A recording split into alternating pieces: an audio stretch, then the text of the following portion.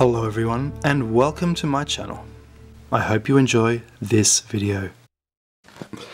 Well, hello everyone, and it's Dr. Me, world's #1 ancient mystery expert by far. More than everyone else times 10, times 100. Let's make it times 100,000. Yeah, we can do that. But the point of this video is to show you that there is a type of join here. That hasn't really been covered, I don't think, in other videos. It's quite interesting. And, you know, I've had so much coffee and it's 2:13 AM. I can't seem to sleep. Had a nap earlier, can't sleep, so just have to make this video, you know. And we're going to analyse this photo and two other very old photographs. And it seems to me that there is stuff going on in these photographs that no one else talks about. You know, these photos are so old. They could have been done by Hiram Bingham, or they're from the Nat Geo from the 20s or something. I don't know where they're from. I just found them online, but you know, they're just absolutely ancient. But they reveal a lot of interesting stuff that's happening here. So, are we looking at religion? Are we looking at some pool of water here? This thing here, just for collecting water. We know there are tunnels and passageways. Look here at this join. Very, very interesting join right there. Look here at these joins here. Very interesting. It's almost like something slides down into whatever the heck is going on there. And there's more stuff going on because look here, these steps have just broken.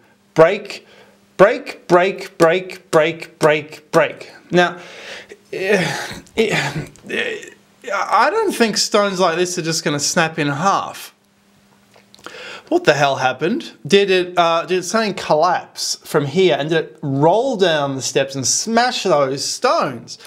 What's going on with that? That's quite interesting. Now, so I'm so interested in this because that is really what I wanted to show you right there. That type of join. It's like we'll call it a zigzag join, and it's not really been seen before. And then we see it even more. Like, let's see if I can make that a bit bigger and just scroll up.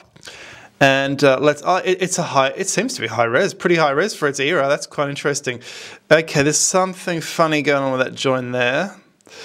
Yeah, the zigzag join is very interesting. What else can we see here? Let's move over here. And yeah, let's move up a bit. We're going to see something. We're going to see, well, we've got these for starters, which are quite odd. Okay, so what are they doing there? Now, this is if this is a join, what are they doing here? Are these recesses to put idols in? What's happening here? You know, it's almost like Yonaguni, isn't it? But it's a bit more, obviously a bit more man-made than Yonaguni. You know, this is really puzzling. What's going on up here? So we've got, you know what, Brian Forster. You know, I'm going to turn into Brian Forster. I'm going to say Inca, Pre-Inca. That explains everything. But, you know, there's so much going on here that we just can't explain nothing. It's just so tricky and complicated. So I'll show you the next photograph. So there's another photograph, very old picture, quite low res. And it looks like an explorer. You know, he's got the old helmet. And just a beautiful wall. You got precise stones here and very odd looking stones there. The Inca stones. Very interesting. And let's look at the final photograph. This here.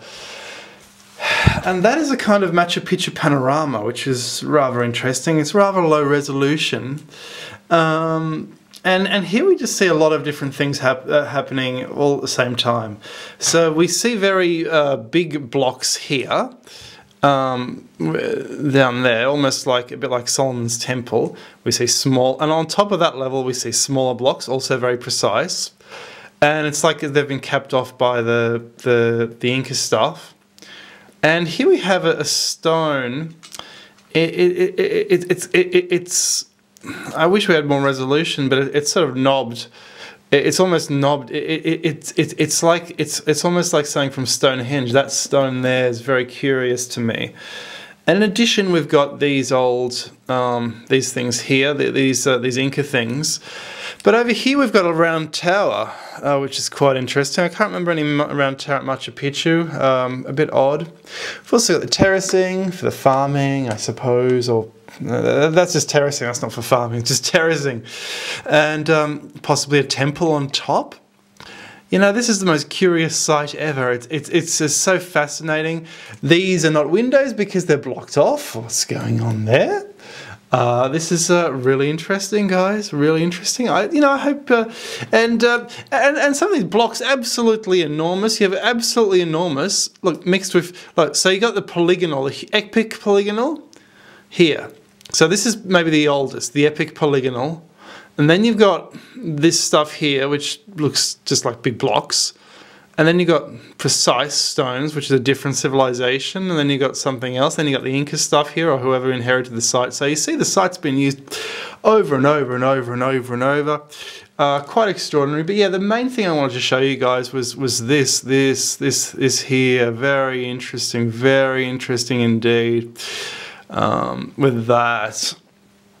That is a kind of hinge stone or something. You know, I could look at this photo for hours. It's just so fascinating to see what's going on here. And it's all higgledy-piggledy. Is it earthquakes? Has it been shifted out of position? Anyway, guys, what do you think of that? And yes, what do you think of the new join? And let me know. Cheers. And just a little bit more, people, and here is a dilemma, because here we see the crummy Inca stuff below the better stuff. What's going on? Bit weird, isn't it? And here we have some snakes. This is in Inca walls in Cuzco. A bit weird, isn't it? Notice how the snakes are decorating the door, I guess protecting the door. And that is one almighty door. So there's the actual door, or you can open the whole thing. So this is quite interesting, isn't it? It's sort of like, I mean, why would you do this? Is this like a small door for one person, or a big door for what, horses? A man on a horse maybe, or for a tall person, hey? For a very tall person? Or for a procession. It's obviously a nobleman's house or palace or something like that. What I'm not getting is why there are these things here, these things there and there. Looks to me like it's covering another type of... It's been placed on top of something else. So we've got 3 snakes there, a couple snakes there. Very interesting. That's Spanish stuff. It looks like a couple seahorses, 2 seahorses. Very Spanish. Up here, very nice stones, well dressed. Not even quite sure if we can call them polygonal. Maybe they're just Spanish, except for a little bit of stuff going on there. Yeah, very interesting indeed. Yes, you know, it's really funny how they can mix up, you know, that with, they always have these little pebble-like stones down the bottom. It's just so curious, isn't it? Anyway, guys, cheers.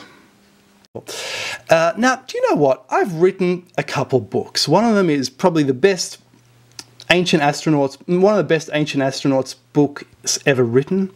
It's called Confessions of the Gods. Check it out, Kindle or paperback on Amazon. And also a pyramids book. The pyramids book is basically, well, it's 137 photos of sites you can visit in Europe, which are prototypes of pyramids. That's an amazing book. It's much deeper reading than the other book, Confessions, but check them out on Kindle and paperback. Guys, I hope you've enjoyed this, and also hit me up on Patreon. Cheers. Bye-bye.